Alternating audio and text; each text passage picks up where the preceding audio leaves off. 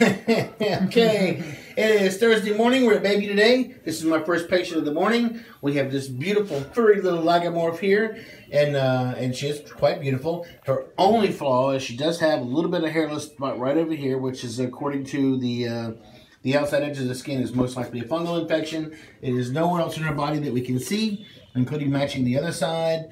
No signs of diarrhea. Eyes are clear, lungs are clear, nose is clear.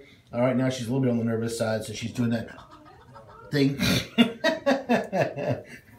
But we've talked her out of that a few times already. Anyway, we're going to send her home with some shampoo that is antifungal, and that should help take care of this after about the third bathing. Anyway, so any questions? No. All right. Perfectly explained. Thank you. All right. Lady Pompon!